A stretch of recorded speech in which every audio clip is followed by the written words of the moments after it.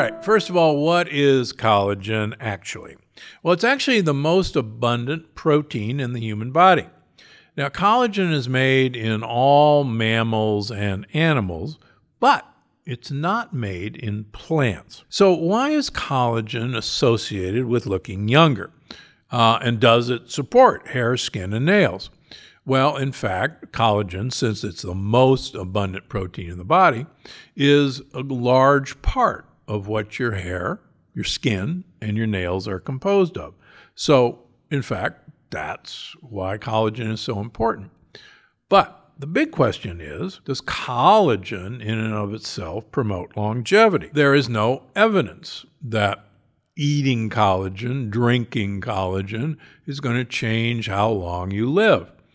But getting collagen, producing collagen, is going to make sure that you have the building blocks for tendons, bones, skin that are going to definitely contribute to longevity. So why do people swear by collagen shakes and bone broth? First of all, let's take a trip back down memory lane. The original source of most collagen in people's diets was actually animal gristle, the tendons and the connective tissue that was present in animals, whether it was chicken, beef, pork, that were grazing. And unfortunately, we had to cook these for a very, very long time. And the tendons and the gristle would break down, and we would eat it. We would have consommé, which was actually gelatin, as a treat at a fancy restaurant. We would have consommé as a soup for lunch. We had a great source of gelatin almost every day of our lives growing up, and that's Jell-O. Most people don't realize that Jell-O was actually rendered beef tendons and gristle, the stuff that you would normally throw away. And adding sugar and a coloring turned it into one of the most ubiquitous foods when I was growing up. We got collagen almost every day of our lives. So one of the things that's lacking in our diet compared to our parents' diet or my age is that we did not get almost a daily routine dose of gelatin. And that's why people to this day will use gelatin or gelatin capsules as a way of getting collagen in their diet. The problem is collagen has to be broken down into individual amino acids to be absorbed. Yes, it's possible to absorb several bound amino acids together through the wall of your gut, but whole collagen does not get absorbed. It's too big a molecule. So you could have all the bone broth in the world, all the collagen powder in the world, but you actually have to break that collagen down to be absorbed. Once it's absorbed, there is no instruction manual on the other side of your gut that says, oh, this person just ate collagen. Here's the building blocks for collagen. Let's reassemble it as collagen. No, you'll use those amino acids as you see fit. You may use them for energy. You may use them to turn into sugar or fat, but there's no manual that says you got to remake collagen. So always keep that in mind. And there are numerous studies showing that collagen does not cross the gut wall. Another really important point. A cow doesn't eat collagen. A cow eats plants. The cow makes collagen by eating plants.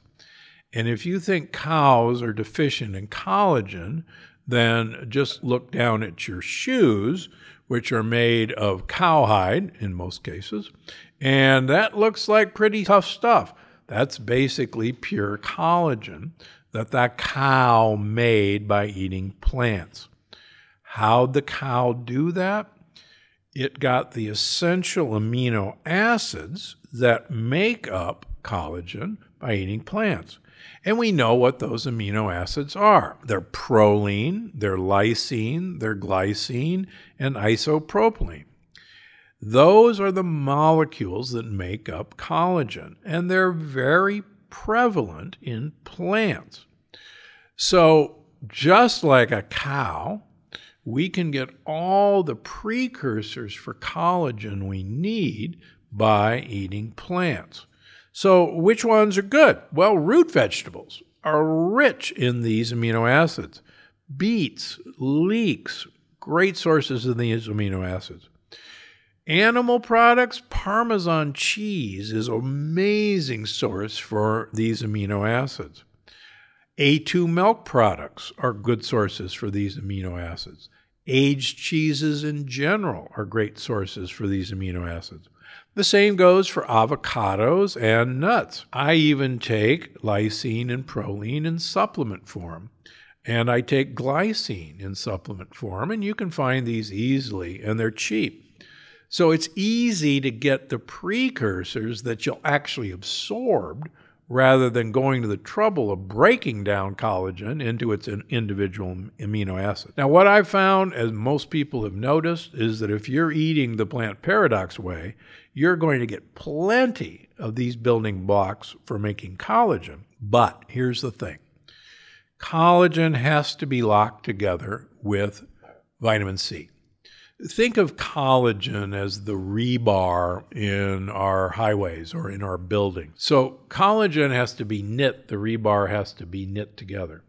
And it's actually vitamin C that takes these individual strands of collagen and knits them together. Now, unfortunately, we do not manufacture vitamin C. And I've given whole lectures about this. So you really have to take vitamin C either as a timed release formula or chew a vitamin C tablet multiple times a day. Now, why is this so important? Well, collagen is one of the building blocks of our blood vessels. And one of the things that happens as our blood vessels flex is the collagen gets broken. You have to have vitamin C to re-knit that collagen, to smooth the pothole in the road. If not, unfortunately, collagen is very antigenic and we can actually deposit cholesterol on it. Why is that important? Well, we know that smokers get coronary artery disease wherever the bends in blood vessels occur. And that's because smoking uses up all the vitamin C in these smokers because of oxidative stress from smoking. That's why smokers have more wrinkles, that unfortunately all the vitamin C that would repair your wrinkles, the broken collagen, is used up in oxidative stress from smoking. So there's an amazing rat study that was done a few years ago. They genetically engineered rats to lack the gene to make vitamin C from glucose. There's actually 5 of them. We have all 5 except the last one is turned off. It's what's called a ghost gene. So they engineered these rats to have the human vitamin C genes. Those rats lived only half as long as the rats who were normal. So what did they do? They put vitamin C in the rat drinking water. So they were drinking vitamin C all day. And when they did that, the genetically engineered rats that could not make vitamin C lived every bit as long as the normal rats. Once again, showing how critical it is to have vitamin C for normal health. So if you want great hair, skin, and nails, yeah, collagen is what you want. You don't need to swallow the bone broth and collagen. You don't need to eat Jell-O. Get the precursors from the foods you eat and get vitamin C. And one of the amazing things about people who follow the Plant Paradox program is they notice almost immediately within a month or so that their skin is far more radiant and their wrinkles are, quite frankly, disappearing. And so the best approach to having great hair, skin, and nails is from the inside out, feeding your gut microbiome, feeding them the foods you want, getting vitamin C in your diet. Now, sunscreen, most of the sunscreens out there are filled with endocrine disruptors. They're filled with parabens. So what I tell you to do is eat your polyphenols. Polyphenols protect against sun damage. There's also a polypodium, aka fern block, which is a supplement that you can take. I don't use sunscreen, as you know, but I use these blocks that you can swallow. They have been shown to effectively block UV rays when you swallow it. If you must use a topical sunscreen, look for zinc or titanium-based and avoid paraben or methylparaben. Again, take timed-release vitamin C when you're out in the sun. If you smoke, quit. You really want vitamin C in your diet. Nails, there are some excellent silica supplements out there. For those of you who don't know what silica is, it's sand. Horsetail, bamboo, or silica supplements are easy to obtain. You can get powdered or liquid silica supplements. I put some in my coffee every morning. Biotin. Biotin is a component of healthy hair, skin, and nails. Be careful. Do not take a biotin supplement within a week of having blood draw, a lab draw. It'll screw up several of the tests your doctor may be worried about. Costco sells a quite good hair, skin, and nail supplement that a lot of my patients like. It works, and it's cheap. If you found this video helpful, I think you're going to love this one.